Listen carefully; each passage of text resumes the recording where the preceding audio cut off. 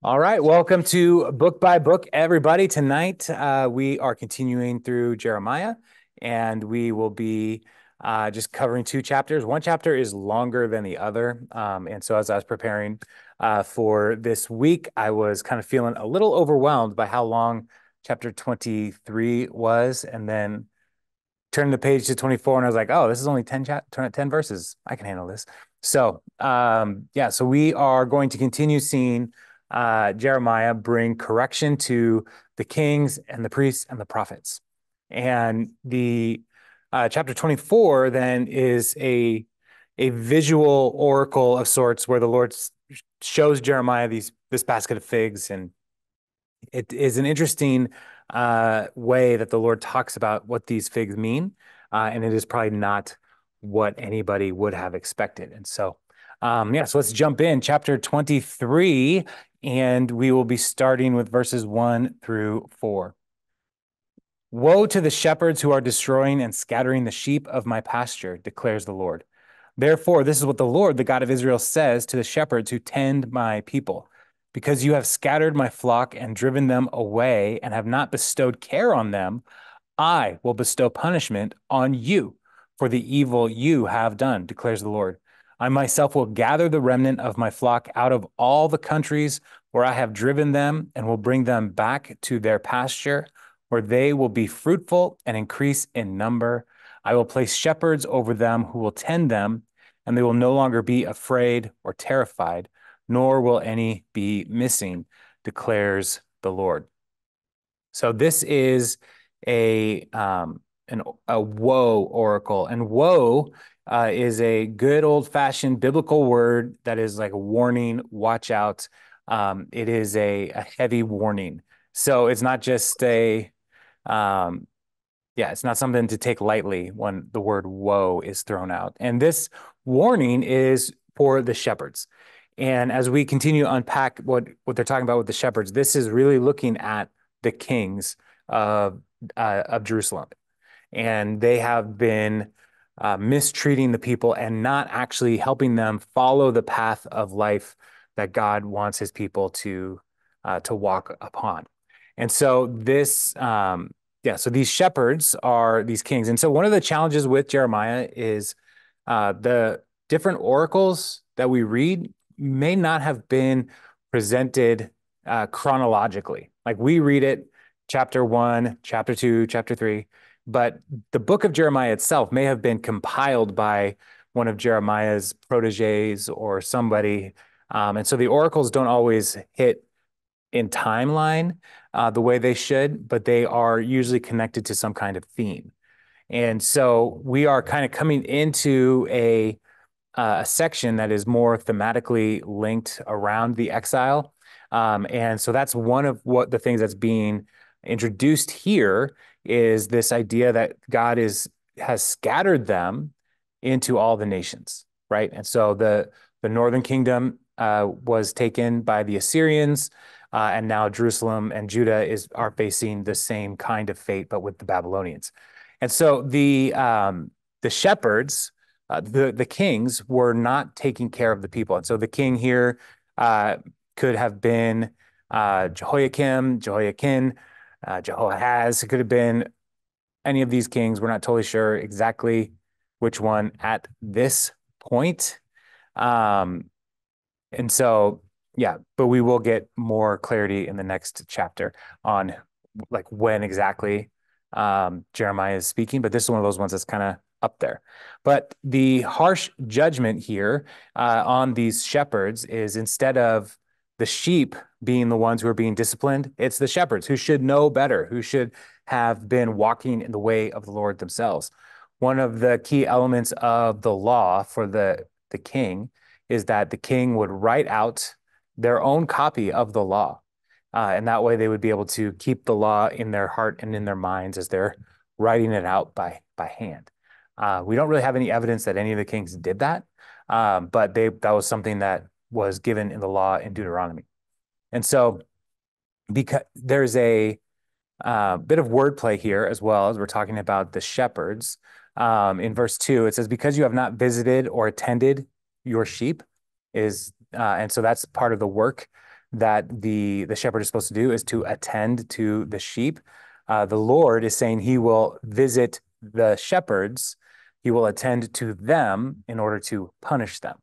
And so the continuing that word visit is the it's coming back and forth instead of looking like shepherds should care for their sheep. Jesus or the Lord is now saying, you have been negligent, and now you are getting a visit from your authority. And so they are doing the exact opposite of what the kings should be doing.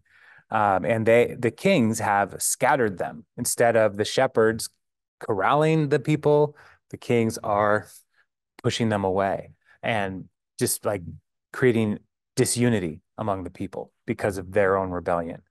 And but in the midst of all this, the Lord is promising to call out a remnant. And that is a consistent theme throughout the prophets, the faithful remnant that the Lord will restore his people someday.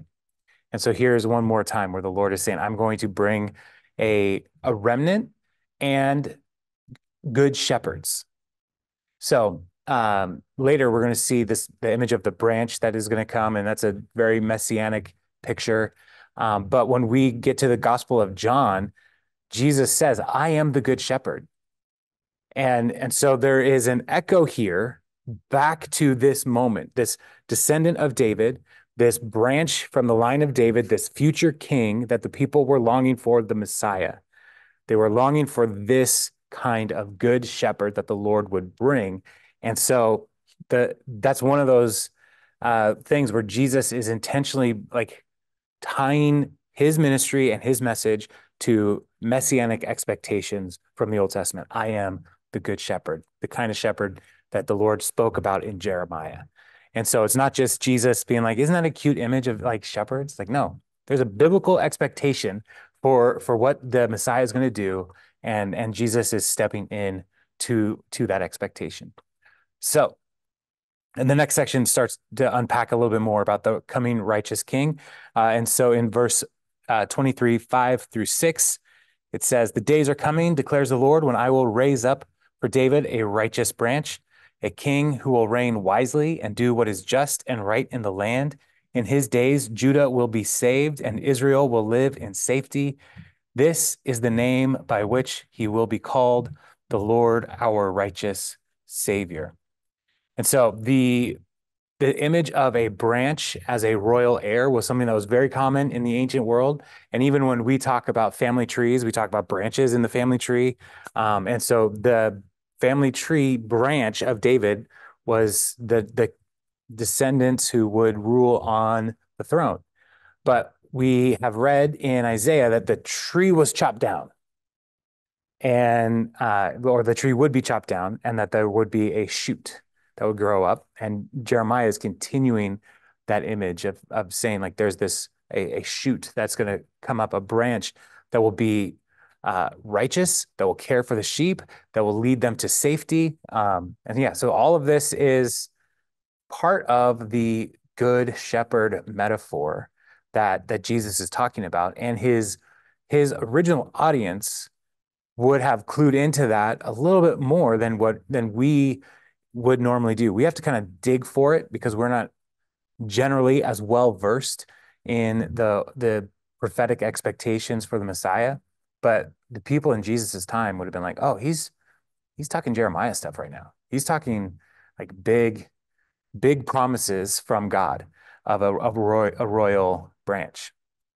And so this is where the dating, also in this section, where the dating of this oracle in particular, people are thinking that it is most likely during the reign of Zedekiah, Zedekiah is the last king in Jerusalem, and Zedekiah's name means the Lord is righteous, or the Lord is my righteousness. And so here in verse 6, the new king, the righteous branch that's coming, will be called the Lord, our righteous Savior. And so people are, many of the scholars that I was reading through in their commentaries, they were saying that this is saying like where Zedekiah is failing the people, there's going to be a better king who the Lord, our righteous Savior. And so kind of a play on Zedekiah's name with an expectation for a new righteous king. Because Zedekiah, the word Tzedek is part of the root for righteousness. And so that's why people are looking, and Aya is the name of God. And so this is where people are like, oh, this is a bit of wordplay happening here, that the people would have been like, okay, where Zedekiah fails, a new king will come and protect us, preserve us, and lead us into safety. So when that king is coming, the people would not necessarily know, because there's the rumblings of Babylon coming. And already at Zedekiah's time, a good number of the people have been taken away. And so the first exile from Jerusalem was in 597. And so in 586, the rest of Jerusalem will be exiled. And so like the people in 597 that were exiled would have been Jehoiakim was taken, I believe. Last week got all confused, but one of the kings was taken. People like Daniel, Shadrach, Meshach, Abednego, they would all have been taken at that point. Ezekiel was taken in the exile at that 597. And so, yeah, so there was already some who are gone and scattered, as Jeremiah is giving this oracle. So talking about the people scattered to the nations, they need a shepherd to bring them home. And someday there will be that shepherd. So let's keep going. Chapter 23, verses 7 through 8. So then, the days are coming, declares the Lord, when people will no longer say, as surely as the Lord lives who brought the Israelites up out of Egypt, but they will say, as surely as the Lord lives who brought the descendants of Israel up out of the land of the north and out of all the countries where he banished them, then they will live in their own land. So here is a major shift in the story that the people of Israel are going to say about themselves. Up until this point, the major divine action on their behalf was the Exodus event where the Lord saved them from slavery in Egypt. Now there is a new event, a new defining experience for the nation of the Lord saving them from captivity from the land of the north, which is Babylon and Assyria, the former Assyrian Empire, the current Babylonian Empire. And it's called the land of the north not because Babylon or Assyria are necessarily north of Jerusalem, but because they would have come from the north. So it might as well have been the north. They were taken to the north. Yeah, but this is the promise that the Lord is going to rescue and draw them back. And as we continue on in Jeremiah, there's going to be more and more emphasis and talking to the exiles who are in Babylon and giving them instruction to walk in faithfulness, while the people in Jerusalem who remain are going to continue to experience the Lord's judgment. And we'll get to that in chapter 24 a bit. So let's keep going. Chapter 23, 9 through 12. Verse 9, concerning the prophets, this is Jeremiah speaking. Concerning the prophets, my heart is broken within me. All my bones tremble. I am like a drunken man, like a strong man overcome by wine, because of the Lord and his holy words. The land is full of adulterers. Because of the curse, the land lies parched, and the pastures in the wilderness are withered. The prophets follow an evil course, and use their power unjustly. Both prophet and priest are godless. Even in my temple, I find their wickedness, declares the Lord. Therefore, their path will become slippery. They will be banished to darkness, and there they will fall. I will bring disaster on them in the year they are punished, declares the Lord. So this is the warning to, so the first section that we looked at was the warning to the kings. The next section here is warning to the false prophets. And Jeremiah, as he's talking about this, is revealing that this is a message that he doesn't really want to share. Like he's shaking. He's overwhelmed with the weight of what he is saying. He's grieving, knowing that these false prophets are going to bring him more pain also. Like he's trying to correct the false prophets and the people. He's trying to help them to not listen to the false prophets. But they also are going, it's going to be harder for Jeremiah as he brings this message that they don't want to hear. But that's part of the job of God's prophet, telling people things they don't want to hear. And so the land is full of adulterers. And this is a metaphorical adultery in the first sense, where the prophets and the priests both are serving idols and pulling people away from faithfulness to the Lord. And so that's the adultery that he's talking about. And because of this, all the curses that they are experiencing, the war, the siege from the Babylonian army, droughts, sickness, all of these things were a part of the curses that would come about on the people for their unfaithfulness that the Lord spelled out in the book of Deuteronomy. And I think it's chapter 28 off the top of my head. And so their rebellion is bringing about the things that God warned them would happen. But they're too stubborn to see that they're the ones bringing these things about.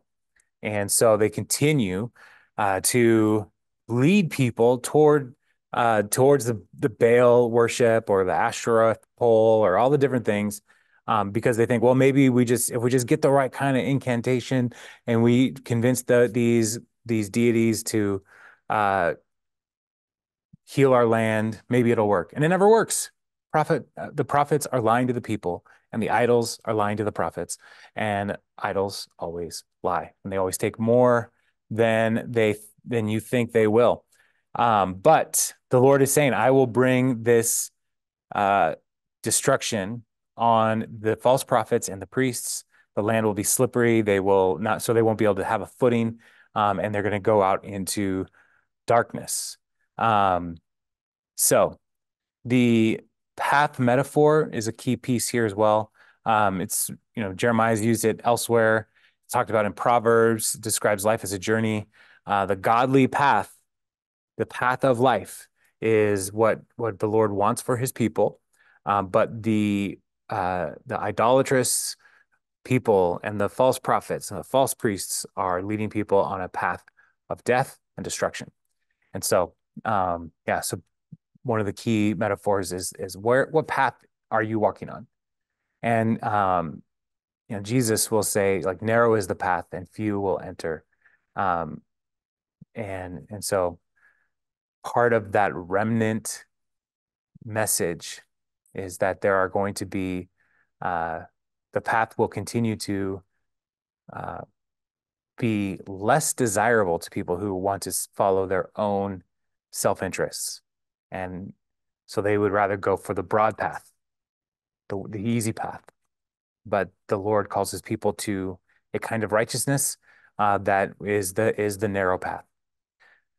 So there is warning coming to the false prophets. There's destruction coming to the false prophets and the false priests. But let's keep going. Chapter 23, verses 13 through 15 says, among the prophets of Samaria, I saw this repulsive thing. They prophesied by Baal and led my people Israel astray. And among the prophets of Jerusalem, I have seen something horrible. They commit adultery and live a lie. They strengthen the hands of evildoers so that not one of them turns from their wickedness. They are like Sodom to me. The people of Jerusalem are like Gomorrah. Therefore, this is what the Lord Almighty says concerning the prophets. I will make them eat bitter food and drink poisoned water, because from the prophets of Jerusalem, ungodliness has spread throughout the land.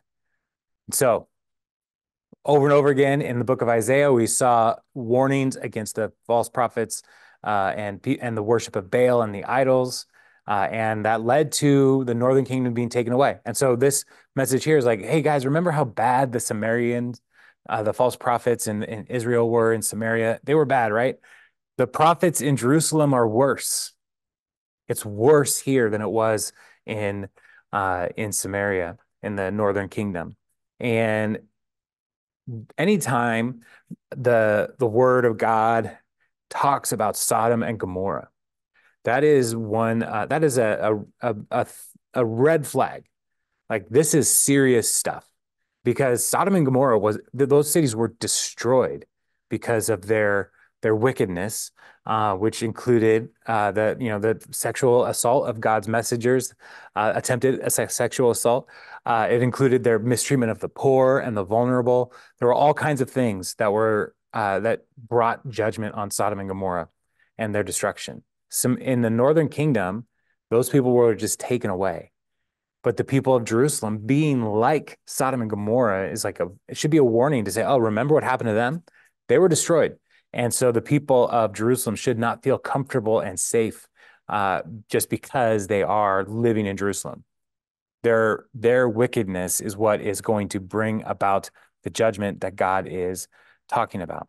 And what are these prophets doing is, they are committing adultery, and it's a spiritual adultery, maybe even a physical adultery. They're falling away from God's sexual ethic. They live a lie, so they are telling falsehoods and they are living out like the falsehoods are truths. But they also strengthen the hands of evildoers. And so they are assisting the people who are bringing harm to others. They are assisting the vile, the corrupt, the leaders who are not caring for the people.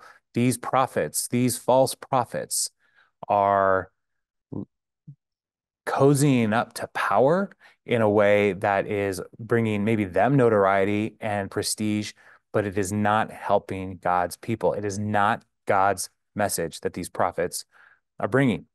And so Jeremiah, as a true prophet of God, is bringing this message, and it's like, again, like it's overwhelming to him how corrupt the other prophets are. But he is compelled. He can't not say these words. So Jerusalem will face this punishment, but the prophets themselves, they're not going to get off away from this. And so it's talking about eating bitter food and poisoned water. And so this is part of the punishment that they're going to experience, is that their nourishment will not bring them any joy, and it might even kill them, is how the Lord is talking about it. They will pay for uh, their apostasy and their rebellion. And so, yeah, it's a good time. Let's keep going. Chapter 23, 16 through 22 continues. This is what the Lord Almighty says. Do not listen to what the prophets are prophesying to you. They fill you with false hopes. They speak visions from their own minds, not from the mouth of the Lord. They keep saying to those who despise me, the Lord says, you will have peace. And to all who follow the stubbornness of their hearts, they say, no harm will come to you. But which of them has stood in the counsel of the Lord to see or to hear his word? Who has listened and heard his word? See, the storm of the Lord will burst out in wrath, a whirlwind swirling down on the heads of the wicked.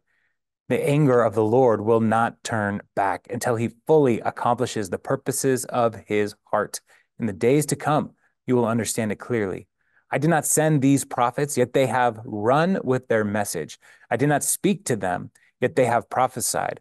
But if they had stood in my counsel, they would have proclaimed my words to my people and would have turned from their evil ways and from their evil deeds.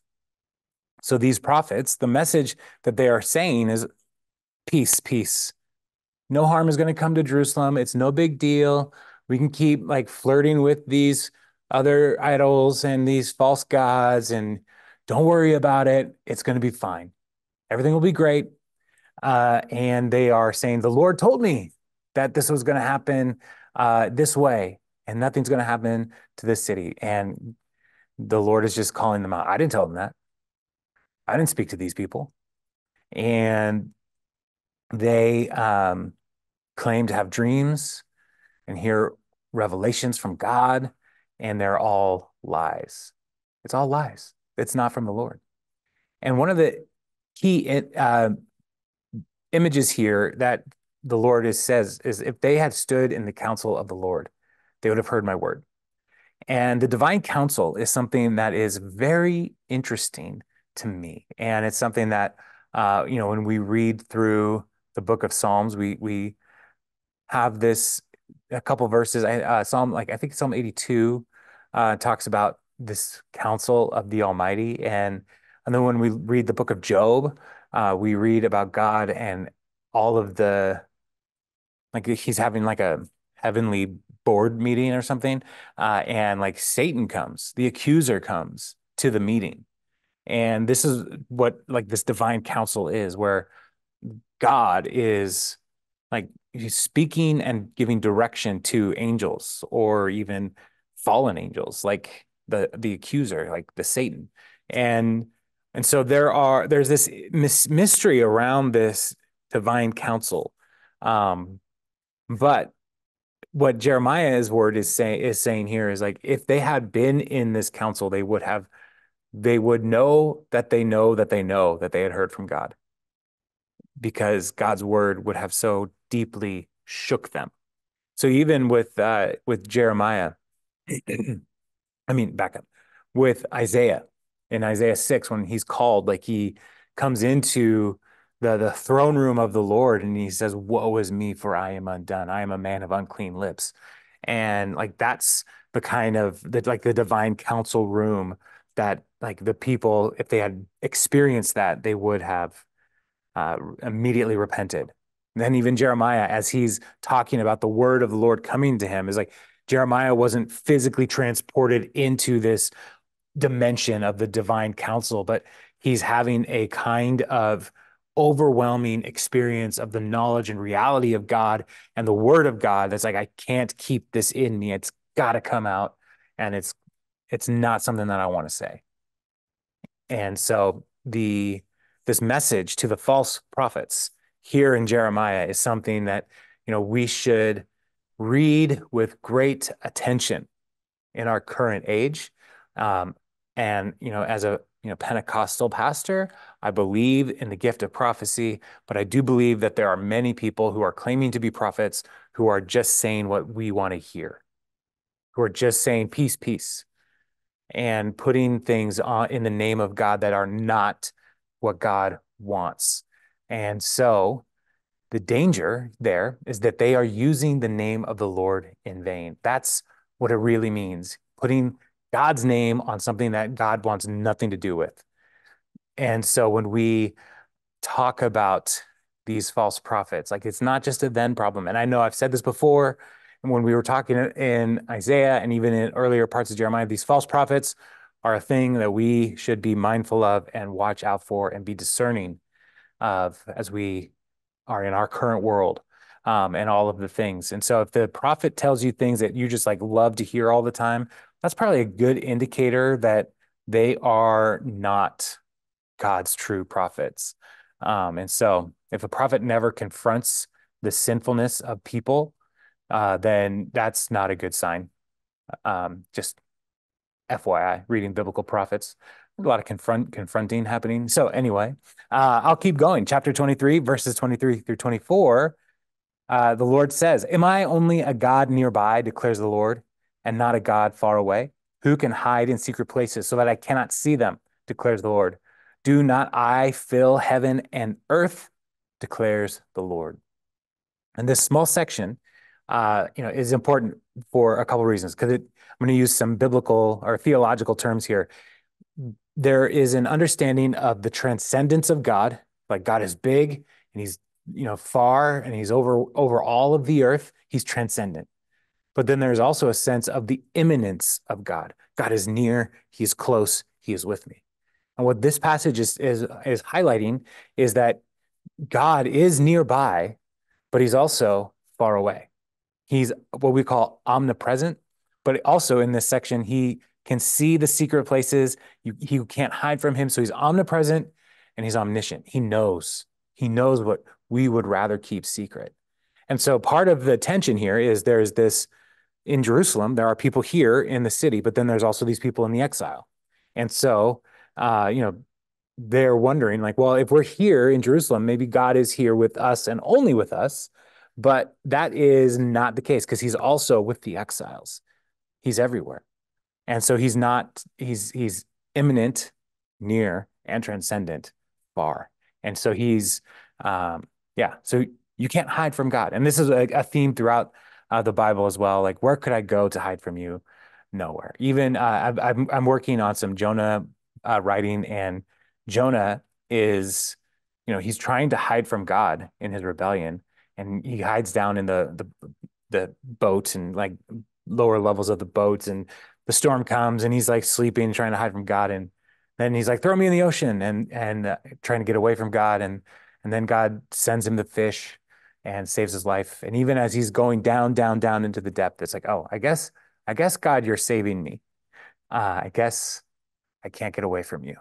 And so, um, yeah, God is everywhere, which is good news. It's not something that we should be afraid of, because the transcendence of God is overwhelming, and the immanence of God can also feel overwhelming, but he's near because he loves his people. He wants to be in relationship with us. And so we should welcome his immanence and his transcendence. So let's keep going. Chapter 23, verses 25 through 32, a bit longer section, but we'll keep on keeping on. The Lord says, I have heard what the prophets say who prophesy lies in my name. They say, I had a dream, I had a dream. How long will this continue in the hearts of these lying prophets who prophesy the delusions of their own minds? They think the dreams they tell one another will make my people forget my name, just as their ancestors forgot my name through Baal worship. Let the prophet who has a dream recount the dream, but let the one who has my word speak it faithfully. For what has straw to do with grain, declares the Lord. This is not my word like fire, declares the Lord, and like a hammer that breaks a rock in pieces. Therefore, declares the Lord, I am against the prophets who steal from one another words supposedly from me. Yes, declares the Lord, I am against the prophets who wag their own tongues and yet declare, the Lord declares. Indeed, I am against those who prophesy false dreams, declares the Lord. They tell them and lead my people astray with their reckless lies. Yet I did not send or appoint them. They do not benefit these people in the least, declares the Lord. And so the Lord is fed up with these false prophets. They're saying, again, like, I had a dream. And the Lord's like, I didn't send that dream. Then they also, the other thing that's happening here is they'll hear one prophet say something, and then they'll be like, oh yeah, I also had that word from the Lord came to me.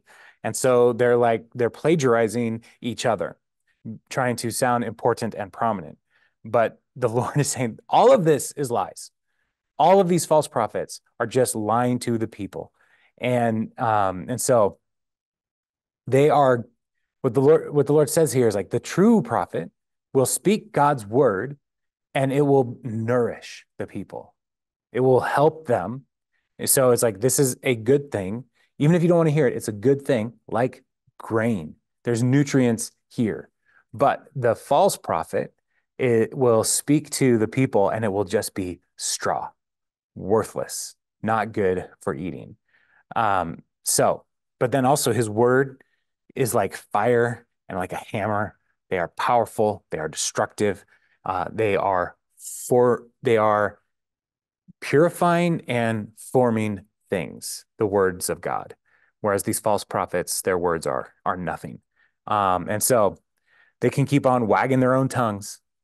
I love that image. Like my dog Maggie, she when she's really hot, like she pants and her tongue sticks out, and she's like that's basically what the prophets are doing, just like running around trying to be impressive, but it's just like a wagging tongue. It's nonsense, and they need to just ignore the prophets. So the best thing to do with a false prophet, when you're like, I don't think this is true, I don't think what this prophet is saying is true, best thing to do is just ignore them. Just don't listen to them. And if you hear your friends or family who are getting wrapped up in false prophets, just say, that is not God's word. You should not listen to them. Turn away. And then point them to Jeremiah chapter 23 and 24. And so, yeah, so the Lord is saying, stop. These false prophets need to stop. Yeah, it will not go well for them. All right. One last section in chapter 23, verses 33 through 40. When these people, or a prophet or a priest ask you, what is the message from the Lord? Say to them, what message? I will forsake you, declares the Lord. a prophet or a priest or anyone else claims, this is a message from the Lord, I will punish them and their household. This is what each of you keeps saying to your friends and other Israelites. What is the Lord's answer? Or what has the Lord spoken? But you must not mention a message from the Lord again, because each one's word becomes their own message. So you distort the words of the living God, the Lord Almighty, our God. This is what you keep saying to a prophet. What is the Lord's answer to you? Or what has the Lord spoken? Although you claim this is a message from the Lord, this is what the Lord says. You used the words, this is a message from the Lord, even though I told you that you must not claim this is a message from the Lord. Therefore, I will surely forget you and cast you out of my presence, along with the city I gave to you and your ancestors. I will bring you everlasting disgrace, everlasting shame that will not be forgotten. So people are going to their prophets saying, what does the Lord have for me? They're treating the prophet more like a fortune teller than an actual representative of the Lord, the living God. And so everything they say is just, they're just making it up. And so the Lord knows this, and he's saying, like, you got to stop. You got to stop doing that. You need to stop even saying, this is the word of the Lord to you, because it's all lies. And so, yeah, so God's got a lot to say about false prophets, and he wants the people to understand that he takes this very seriously. And so Jeremiah, as the true prophet, is telling all these things, and they're going to turn on him pretty hard in the coming chapters, because he's going to keep showing them that they're lying, and he's going to stay truthful and faithful to the Lord. But falsely claiming revelations from God will bring pain to the people doing the false claims. And so it is just not worth it to try to be impressive or try to say you're a prophet if you are not. And so the gift of prophecy, like I said, as Pentecostal pastor, the gift of prophecy, the spiritual gifts, they are alive in the church today. But everything we say should align with God's word that he has already said.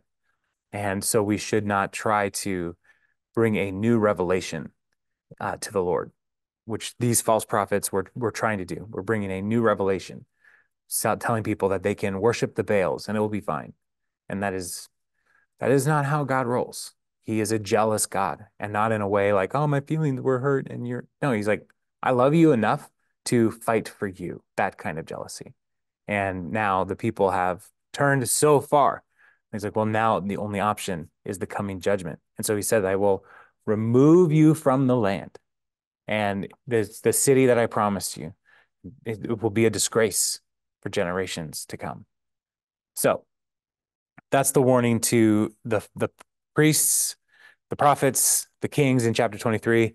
Chapter 24 is a shorter chapter, and it says this: after Jehoiakim, son of Jehoiakim, was king of Judah, and the officials, the skilled workers, and the artisans of Judah were carried into exile from Jerusalem to Babylon by Nebuchadnezzar, king of Babylon, the Lord showed me 2 baskets of figs placed in front of the temple of the Lord. One basket had very good figs, like those that ripen early. The other basket had very bad figs, so bad they could not be eaten. Then the Lord asked me, what do you see, Jeremiah? Figs, I answered. The good ones are very good, but the bad ones are so bad they cannot be eaten. And so here we are, this oracle this is where I was talking about, like, chronology doesn't always fit. This oracle probably was actually written before the previous chapter, but it's placed in chapter 24. I don't know why. So, but the image that is given to the Lord is this basket of figs, really good ones and really bad ones. And so they, we don't really know at this point what's going on here, but the Lord is showing him this, and these 2 baskets of figs are showing us an important thing. So in verse 4, chapter 24, verses 4 through 7, then the word of the Lord came to me. This is what the Lord, the God of Israel, says. Like these good figs, I regard as good the exiles from Judah, whom I sent away from this place to the land of the Babylonians. My eyes will watch over them for their good, and I will bring them back to this land. I will build them up and not tear them down. I will plant them and not uproot them. I will give them a heart to know me, that I am the Lord. They will be my people, and I will be their God, for they will return to me with all their heart. So these good figs are not the people in Jerusalem. It's the people who are in exile. And this is part of the reversal that I was talking about. Like, this is not what people would have expected. People would have expected, like, hey, we're still here in Jerusalem, God's favorite city. This is where we need to be. So we are going to be protected by God. And God says, no, this whole city is going to be destroyed. I'm taking all the good people over here.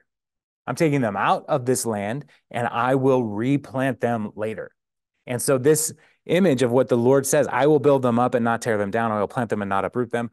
That's an echo back to Jeremiah's own calling. But the Lord said, you will plant, you will tear down, you will uproot, all of these things Jeremiah was going to do. And the Lord is saying, I'm going to do this with this whole community that's in exile. They're the good figs. Even though it doesn't feel good, even though they are removed from the land, they're the remnant that God is talking about. They're the ones that will be uh, used by God in the future. And they will return. He says, I will be their God, for they will return to me with all their heart.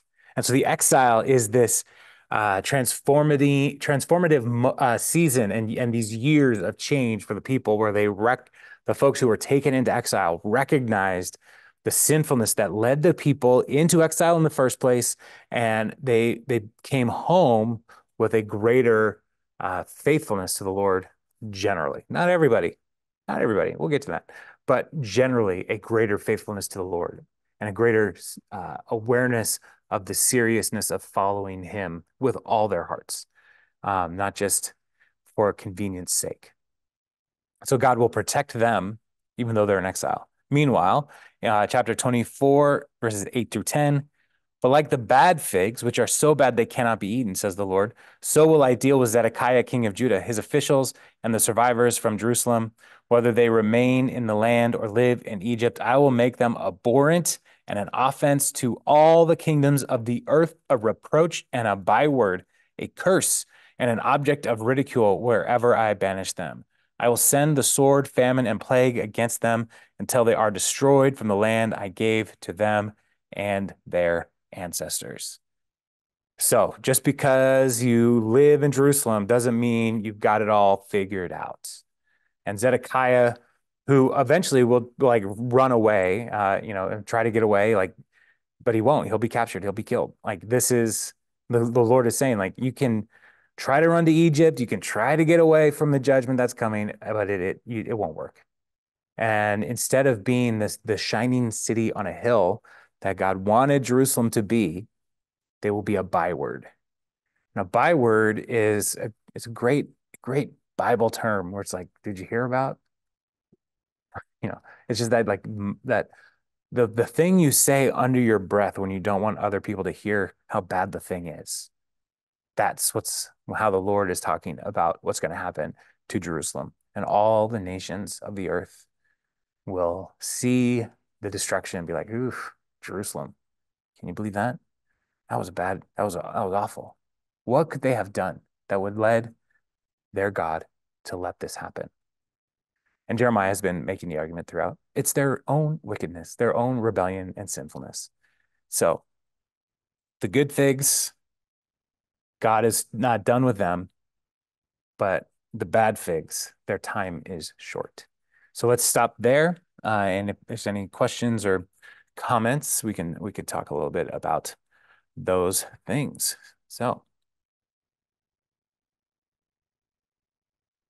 any thoughts?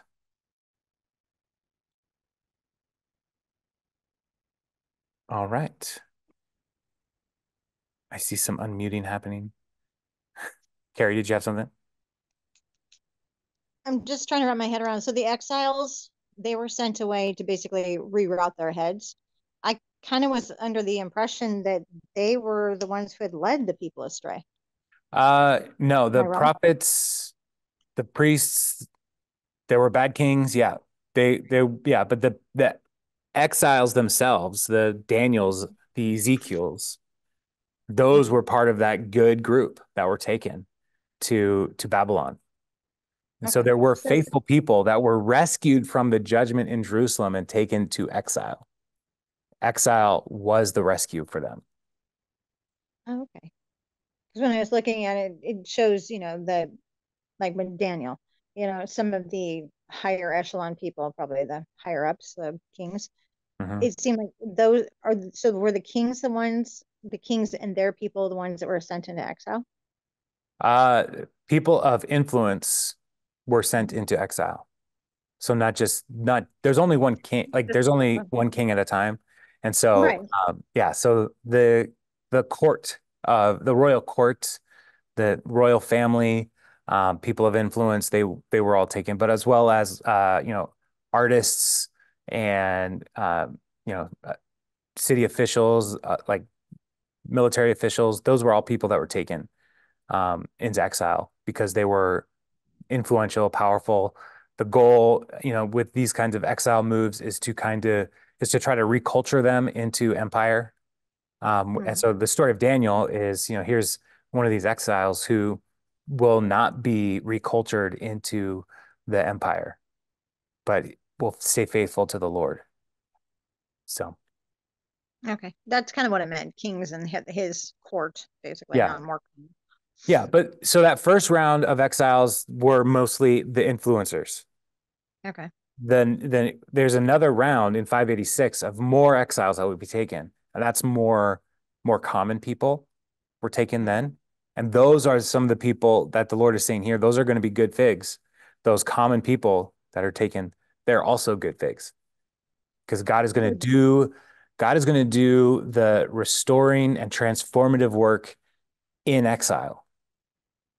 Okay. And some of them in exile still even remain bad figs, the rotten figs. Am I Uh, correct? well, yeah, I mean, every community has some bad apples, right? We know that expression. So not everybody just because they're in exile is a righteous person, but God's promise is this exile community will be the means through which He will restore the nation of Israel. So God was basically kind of rerouting these people's heads, so when they went back to Israel, they would be able to lead in the godly way.